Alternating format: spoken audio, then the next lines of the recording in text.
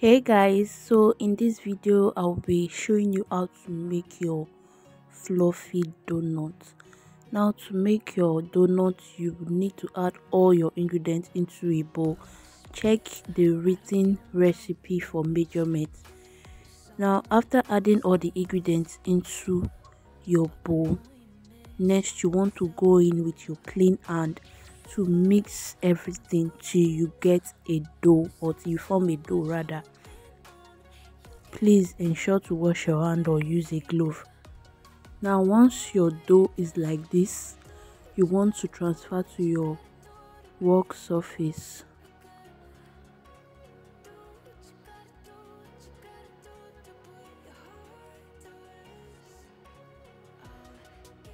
Guys, this is where the work comes in. Like, you need to put in the work to get a perfect result.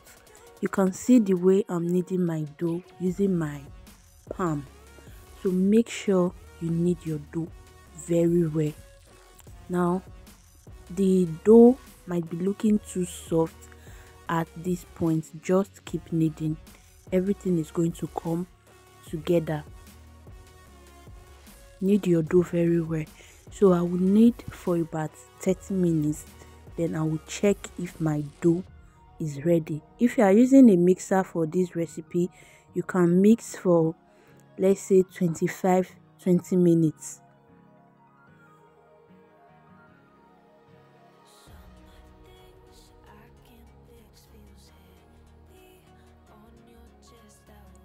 Ensure to put in the work, like knead your dough very well, just as you can see me do in this video.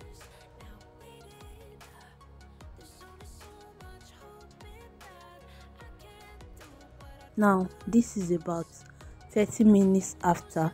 I'm checking to see if my dough is ready. You can see my dough is still tearing, which means it's not ready. I'm still going to knead for about 8 to 10 more minutes and I'll check again.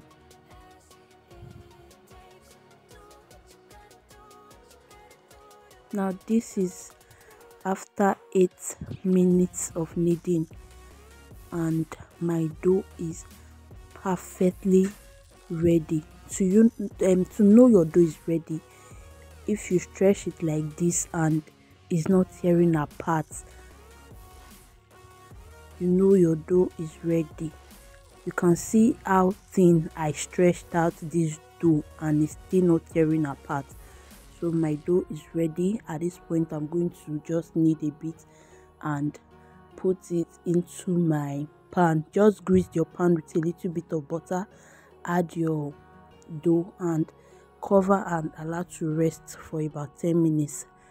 After 10 minutes, bring out your dough and weigh the entire dough in your scale to know the exact amount of dough you have. This will guide you in how many pieces of donuts you'll be making. So at this point I started cutting out my donuts. I'm going to weigh each piece and I'm going with 85 grams. You can do 75 grams, you can do 80 grams, and you can do 90 grams, just as you prefer. After weighing out all my dough, now I'll proceed to making my pillow donuts. To make your pillow donut, just mold each piece of dough just the way you are seeing me do in this video, and I'm eating it on the working table to remove the excess air in my dough.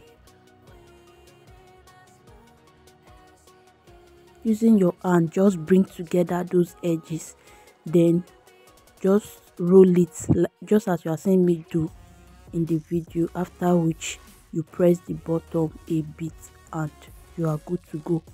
Place it on top. You can use a parchment paper. For this video I'm using a carbon paper. I just cut it into little square shapes, then I added flour so that my dough will not stick to the paper.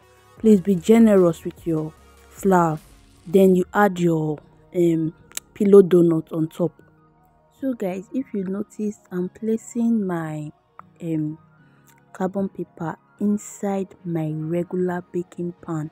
Now some people do add this to their pan, maybe the pan they use for baking meat pie, but I prefer using my regular baking pan because whatever I'm going to use to cover this pan is not going to obstruct the rising process of my dough. And I'm going to continue for all my dough, after which I'll cover and allow to rise for about 45 minutes. Now this is after 45 minutes my dough has risen and it's ready for frying. So to get that perfect white line you desire for your donut, make sure your oil, like you don't over fill your pan with oil, and also make sure you are not using a frying pan that has a very flat bottom. Next, make sure you are using a non-stick pan. So after adding your oil to your pan, you have to check out for the temperature using your skewer. Once you dip a skewer into your oil and it bubbles a little bit, you know your oil is ready. Now transfer your donuts into your oil and fry on both sides for at most 3 minutes each. Now if you fry the first side for 3 minutes and you flip to the other side, reduce the temperature of your gas a bit for like 1 minute, then you take it back to the temperature it was before, you get. And this is the end result of our donut. Beautiful white line, fluffy donuts, and very delicious. If you've watched this video up to this moment, please like, comment and subscribe. Don't forget to turn on your post notification bell so that you'll be notified whenever I drop a new video. Thanks for watching. Bye.